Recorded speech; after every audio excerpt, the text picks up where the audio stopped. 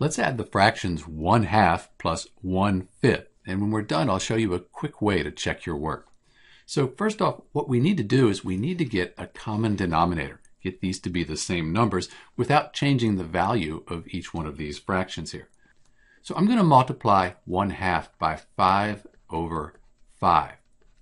And then I'm going to multiply 1/5 by 2/2. Really, 5/5 and 2/2, it's equal to 1. We're not changing the value, just the way we write it. But now I'm going to have a common denominator. 5 times 1 is 5. 5 times 2 is 10, plus 1 times 2, that's 2, and 5 times 2 is 10. So you can see we have a common denominator now. That makes adding the fractions very easy.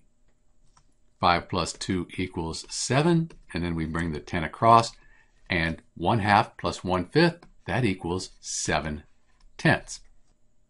Here's an easy way to check our work. We multiply 1 times 5, that gives us 5, and then we add 1 times 2, that gives us 2, and then for the denominator, 2 times 5, that gives us 10. 5 plus 2, that's 7/10, and we get the same answer. So we did the first part correctly. This is the correct fraction for 1/2 plus 1/5, and this is Dr. B. Thanks for watching.